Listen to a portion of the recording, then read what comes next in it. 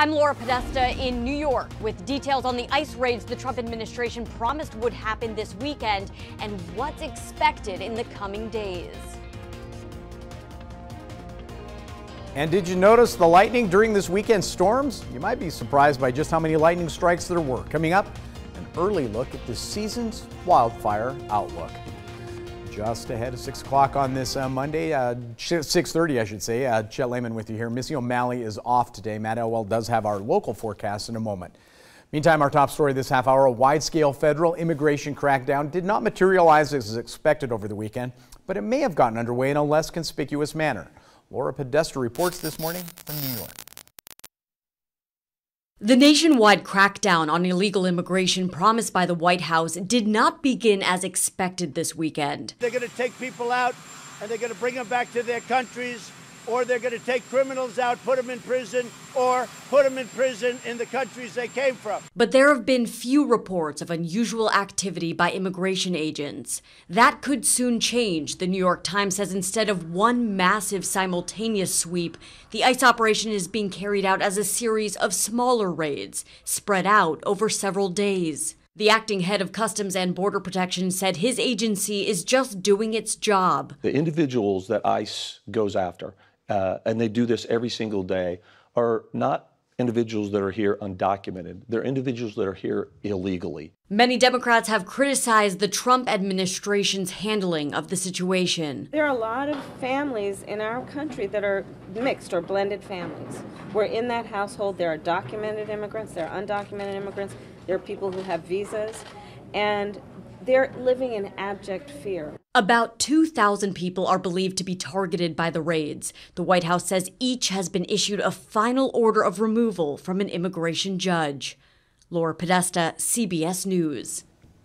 Laura tells us the ICE operations were expected to occur in at least 10 cities. Officials in a number of those communities limited immigration agents' access to local police databases and took other measures to shield migrants from federal raids. That's a story we're going to continue to follow here, Matt. Yep. 6:30, thunder, lightning in the overnight hours, hail, wind, rain. Oh man, it's been a crazy funnel cloud, weekend. There's all bit of everything. Yeah, and it looks like today's going to be kind of a repeat performance with the potential some showers and thunderstorms, maybe some small moderate hail possible once again today. Temperatures into the 50s right now. Really fairly quiet start to the day at this point. The clouds are building into the afternoon. Good chance for some afternoon thunder showers. And again, small to moderate hail are biggest concerns, at least at this point. We will, of course, break down your complete forecast. We'll also talk about the weekend ahead coming up in just a few minutes. Thank you, Matt. 6:31. Matt was kind of talking about it. We've been dealing with it recently. We've had many afternoon storms here in southwest Montana across the state. Those storms have brought plenty of thunder and lightning that can spark wildfires. MTN recently spoke with Ryan Leach, a meteorologist with the National Weather Service, to talk about these storms. So we've had a lot of thunderstorms move through the area in the last 36 hours. We've had about 300 lightning strikes in the Missoula and Bitterroot Valley in that time period, upwards of 400 in the Flathead and the Mission Valleys. And if you look at southwest Montana from the Big Hole Valley down to Dillon in that area, we've had 1,100 lightning strikes in the last 36 hours roughly. Those numbers Leach describes are all cloud-to-ground lightning strikes. Leach has been working with the National Weather Service for more than 10 years. He says this is a bit higher than we have seen in most recent years. Even though lightning is known to start fires, we may have some room to breathe, at least for now. Also, by the way, this moisture, of course, that we're getting from some of these storms has kept the plant life much more damp, and that, of course, is making it less likely for those lightning strikes to actually start a fire. In other news this morning, this week, during a speech about his administration's record on the environment, a record that has not been without its share of criticism, President Trump spent some time talking about forest fires and what can be done better to keep them in check. In December, I signed a historic executive order promoting much more active forest management to prevent catastrophic wildfires like those that recently devastated California and Oregon. Wildfires like those and the ones we've seen here in Montana continue to burn up large chunk of Forest Service budget, a budget the Trump administration has proposed cutting by $948 million for fiscal year 2020. Climate change has been blamed for the increasing number of devastating fires in recent years. The words the president did not mention, however, he did talk a lot about forest management. And the process of cleaning is now really taking precedent. A lot of people are looking at forest management. It's a word that people didn't understand last year, and now they're getting it. And you don't have to have any forest fires. He talked a lot about forest management. Either we are going to manage our forests or our forests are going to manage us. We've got to deal with the wildfire situation that we have, and we can reduce the risk of wildfires and severity of those wildfires by better forest management practices.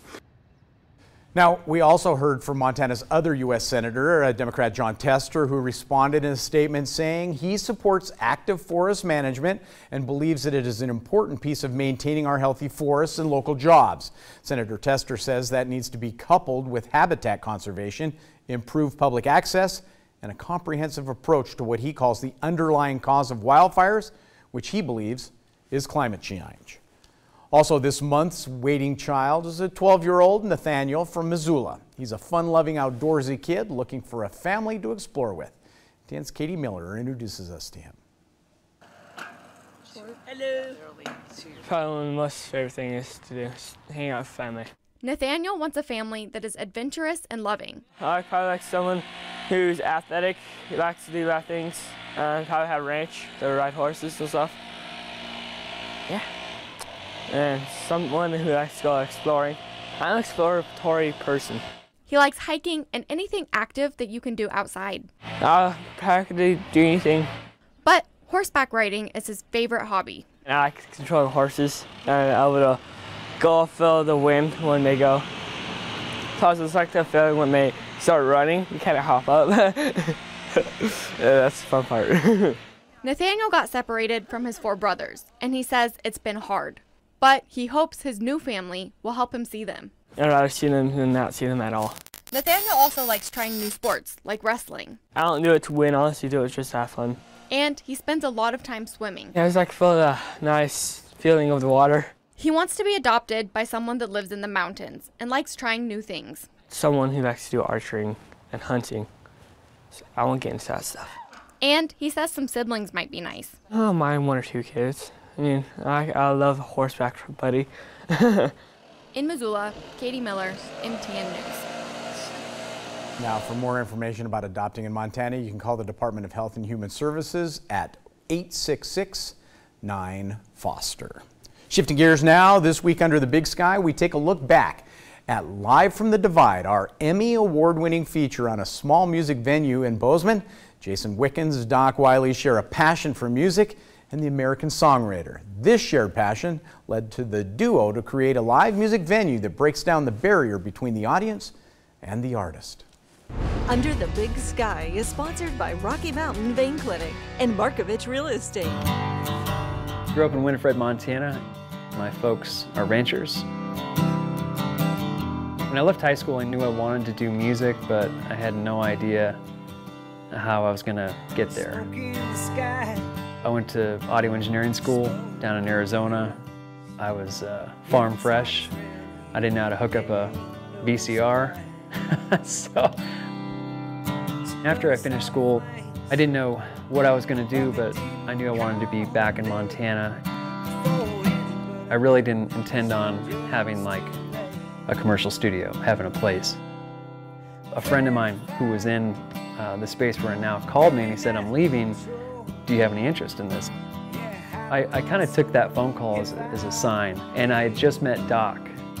Everything was really kind of coming together in a way that I didn't want to ignore. I was terrified and had no idea what was going to happen. I was booking songwriters to play the front room, which wasn't a venue. It was kind of just house concerts. It was very loose. Doc said, "I'm going to record this night." It was Mike Beck, pretty well-known Western cowboy troubadour. From that first recording of Mike Beck, we created the entire format of what the next 315 acts were going to try to follow.